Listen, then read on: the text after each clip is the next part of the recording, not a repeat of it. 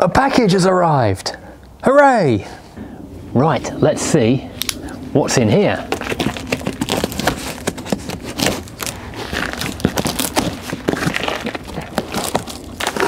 That's not a knife. This is a knife. Aha! It's the first of 4 boxes of copper slip to put the suspension back on the Rover. Well, it probably should be, but no, this is my beautiful new coilovers back from Gaz. Oh, I can't wait to see these things. My knife again. Oh my god, these things, well, the springs look original, but everything else looks like brand new. That's one of the rear ones. That is a thing of beauty. Look at this, zinc coated black. That is lovely. Oh, the adjustable multi-click. Let's look at a front one.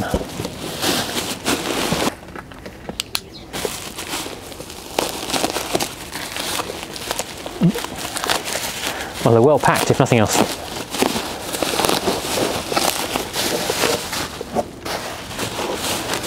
And this is the front one. Oh, the front ones have got new springs on them. So to keep costs down of a refurb, they've reused what they can. So they've reused the original casings and zinc coated them so they look virtually like new. They've reused the original rear springs but put new springs on the front.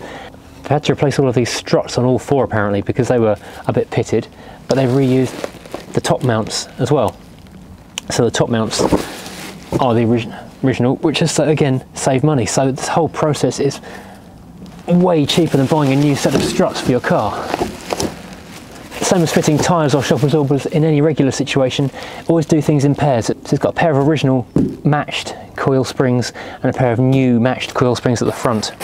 Oh, I'm so happy, I can't wait to get these on the car. Would you look at these things? These are just beautiful. I could have gone for a zinc, like a brassy coloured zinc coating, but I kind of felt that as the black is slightly more long-lived, I would go with that. I can't wait to get these coilovers back on this Rover. There are 3 reasons I'm very excited. First of all, I really want to drive it again. Second of all, it's massively in the way. If you look at the front window, all you can see is the roof of this car, and it's kind of in the way of the front door and the side gate, so that'd be quite nice to move. And I'll be good to get back into the garage again without having to play, you know, parkour over car wheels, and I'll be able to get the Alpha out again, which has been quite nice because that's been trapped there for the last best part of a month. So yeah, I'm meant to be working today, but the sun's sort of out and it's not raining, which is nice. So I'm going to get this thing onto some wheels, as many wheels as I can, before I've got to go and do an actual job of work and earn some money to pay for all this stuff. I'm on Patreon, by the way, if you'd like to see more of this stuff and me not go and do boring actual work. Right, I'm going to start at the front just because I'm here at the front. First question is, which one is which of these shock absorbers? Try and work out which one went where. I can't remember if they're handed or not. They are handed, yeah. Just need to work out which hand is which. Now I seem to remember this tag facing forwards, probably. So let's try this and see if it matches up okay this way around. Oops. Try and get this through here. And pop one of these on there just to hold it steady. Now, unsurprisingly, I do seem to have lost 3 of these nuts. I don't know how, because I put them on the floor mat of the car and the car's been locked for the last 3 weeks. So I don't know where they've gone. Right, let's break out the grease.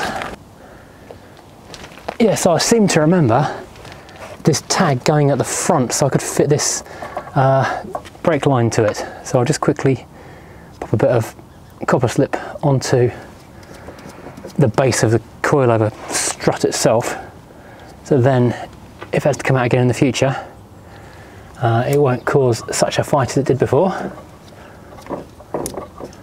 This is wonderful stuff. Use it everywhere. Use it for cooking. Don't use it for cooking. I don't want to get sued.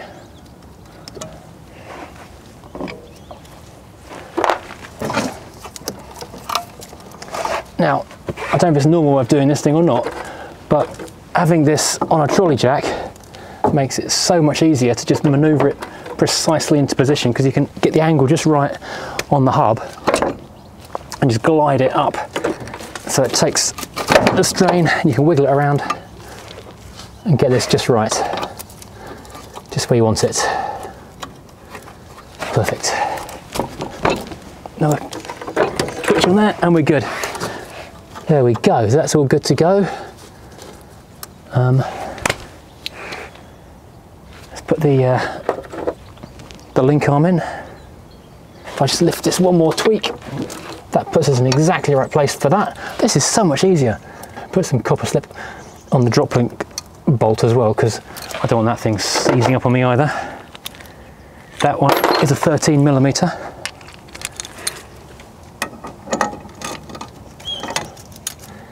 Now I will go and check the torque spec on these in a moment before I put the wheel back on.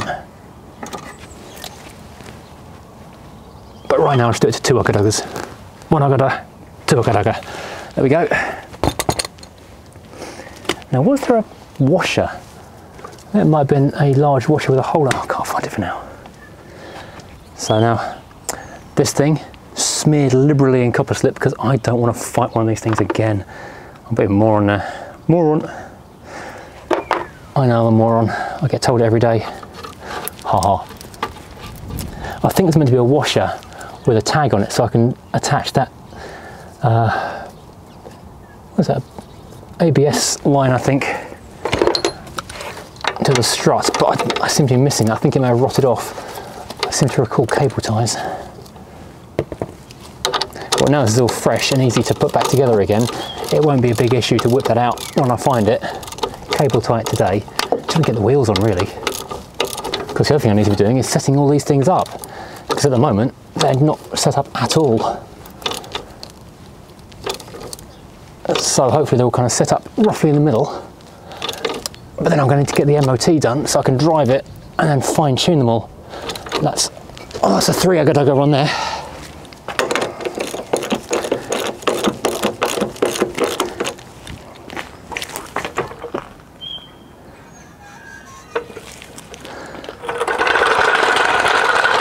Where the previous owner of this car got this, but this is volume 2 of 2, and you see how thick this is. It's the actual workshop manual for the Rover 200 and 400 series, and it's invaluable.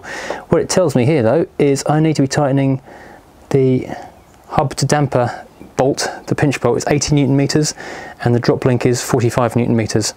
Very handy information. 80 Newton meters, that's a lot of ugga-duggers. Now that looks amazingly good. It is just so nice and shiny and pristine. I really wish I painted that top link now. It looks a bit shabby in comparison. I think I forgot to do it. But that arch just looks beautiful. That shock looks, oh, I kind of wish I had done it in gold now, because that would have looked so bright and pretty in there. Oh, Gaz, you guys are the best. I can't wait to get this thing on the road and try it again. And this one slipped in just as easily, with just a small amount of percussive persuasion and a little bit of force from underneath. Like a glove, maybe? That's side 2 done, although I do still need to reattach that because that's a bit tight. I'll find a bolt for that in a minute and reattach that as well, because that's also loose. And once the wheel is on and I can move the car, I will go and tackle that track rod end down there, because I can't actually get to it to undo it with this post in the way. But that's 2 sides, 2 wheels to go on. But I've just noticed that this what do you call it, heat shield, dust shield, whatever you want to call it, is straight and not bent, and the one on the driver's side has clearly taken a whack when I was trying to get the bolts undone, so I need to go and straighten up the one on the other side before the wheel goes on. There we go. That's now straightened, now has a nut on it, which is I think left over from one Deo EGR attempts to fix. Anyway, old times. Now to get the wheel on, and I'll cable tie that later because I can't find a bolt for that. That's starting to look a bit like a car again now. I'm quite pleased with that. Progress. Well, it's actually a week since I started doing the fronts, and I had to take a slight pause because, being me, I'd lost these things. I couldn't find them anywhere. I had one when I took these things off the car because I thought about taking it with me to Gaz, because, you know, why wouldn't Gaz have one of the spanners they make? But no, I didn't. I left it somewhere at home, and then when I came to fit these things, I couldn't find it anywhere. Then in order to fit the back shocks, you have to wind the spring up a little bit higher to clear the lower anti-roll bar. And so without it, I couldn't do a thing. Fortunately, Gaz posted me actually 2 of these now, so I can so now I can get these things adjusted enough to fit into the car and get the wheels on. Let's do that. So I've wrapped the nicely anodized forks at the bottom of this in paper, just a little bit of card, just to protect it and keep it clamped in the vise for me. I can just wind this up a few turns. Oops. And then hopefully I can get this spring short enough that I can get this into the car. Well, I say hopefully. It came out of the car, it should definitely go short enough. Because when I bought these, they were actually second hand, and they came from a Rover 200 Cabriolet, and so the heights and everything were preset for that car, which is the same rear suspension as the Coupe. So apart from a couple of adjustments to the firmness of the ride, I've never adjusted anything else on these. Oh, this is a doddle. This is so easy, actually. I was kind of half thinking this might be a bit of a pain to do or a bit difficult, but you know, the resistance of the spring, but the thread is such that it really isn't at all hard to do. This is like a Rover / Honda trailing arm setup. I need to put these little forks over this bush in this link, and these 2 pins here, or bolts, whatever you want to call them, go through this oval shaped aperture here in the top of the strut tower into the boot, where I can then bolt them up from inside the trunk. Boot load space. Not long enough, short enough, that's the word. Ah, oh, dagnit. I reckon about another 5 or 10 turns would do that. Okay, that's not actually installed, but it is ready to go in. This is ready to go through there. That's ready to fit over the things. It was actually 25 turns it took to just adjust it up enough to clear this and make it all fit. But once it's all installed, I can set the ride height correctly, get the car on level ground, and put all 4 springs to a nice level height that I'm happy with. Same as the front, it makes a huge difference having that jack underneath it. Easy, nice 2 simple bolts bolted up. There you go.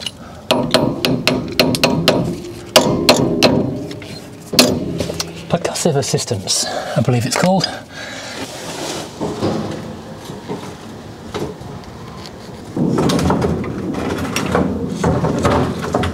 So after a lot of adjustment with hammer, jack, screwdrivers, I finally managed to get the bottom hole of this link lined up with the bottom of the shock. Now a 13mm socket, hopefully I can tighten it into the bottom of the car.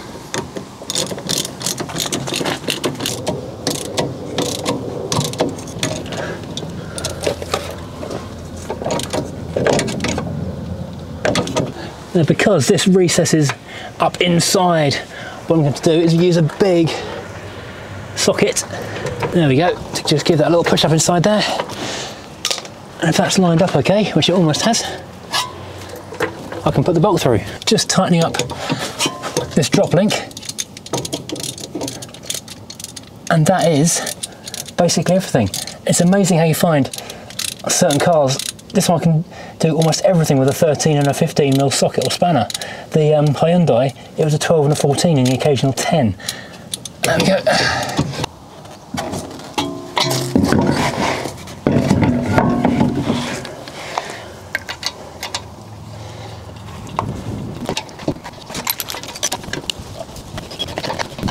Now, just one wheel left to do. It's the other side of this. I'm not going to bother filming it because it just started raining. I don't want to ruin the camera, and you've just seen me do one anyway, so we'll cut to the end of this in a minute.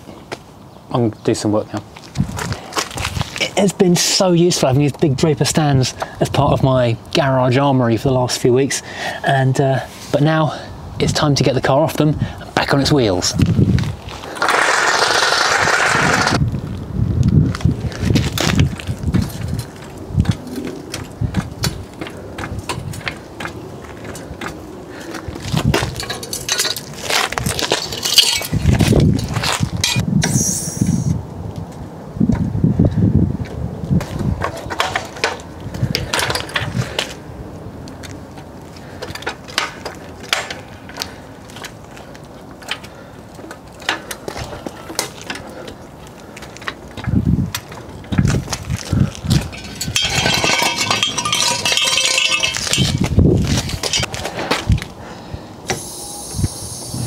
lucky this car is really, really very rigid indeed, because it was balancing on 2 jacks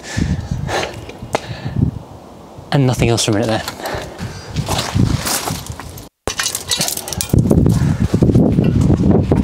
As I say, it's lucky this car is very rigid indeed, because just then it was resting on the 2 wheels on one side and just the front stand.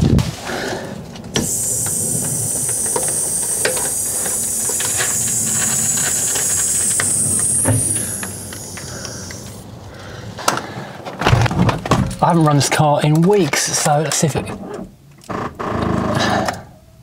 Well, that was predictable. And neutral. Yay! Ow. Right, take 2. Whoop.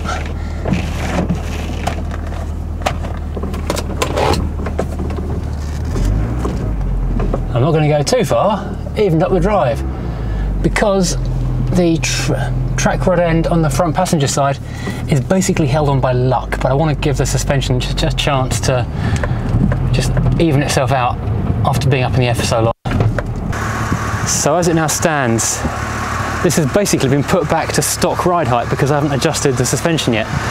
This is literally as the suspension from Gaz came out of the box and was slapped straight on the car. It is now sitting quite high really. This will be rectified very soon indeed. But at least it is sitting relatively square. I think it's a little higher on the rear drivers than the rear passenger.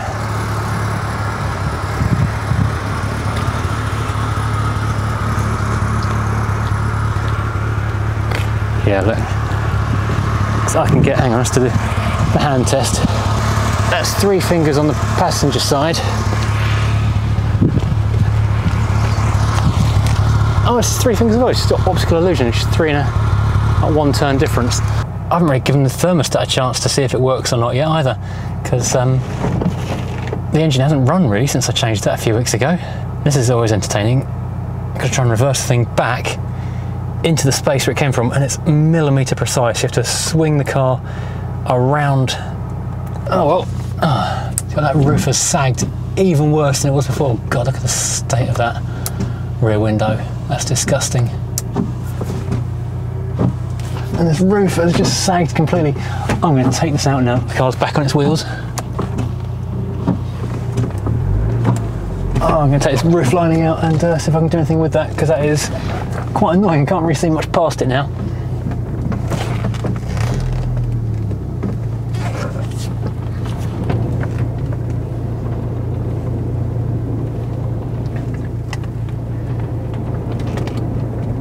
So my jobs on this car now are fix the track rod end on the front passenger wheel, because I can't really drive it anywhere with that as loose as that, because it's held on by like three turns of the nut thread, or 2 turns of the nut thread, and luck.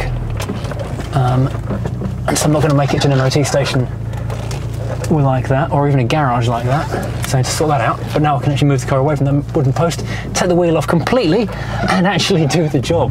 So that'll be fun. Then I'll need to sort out the suspension, set it down to a nice lower level, and get the ride. What I want is a nice kind of sporty but comfortable ride. I'm going to show you this. Just going to show you this, because this is what I'm trying to get past.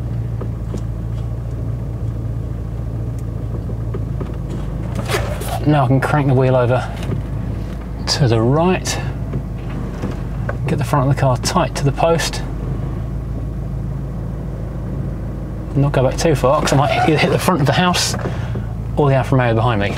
Well, thank you for watching this very short episode of putting the Rover Tomcat back on its wheels. A huge thank you to Gaz, because it looks like they've done an outstanding job of rebuilding my coilovers to as new condition basically. So this car is going to drive immensely well, so much better than it has done in a very long time indeed. And thank you again to them as well for posting a spanner out so I can actually put the things back on the car. I'm now going to go and have a cup of tea and get cleaned up, and yeah, and look forward to driving this car in the very near future. There's only a couple of things really to do for the MOT now, so I'll see you again very soon.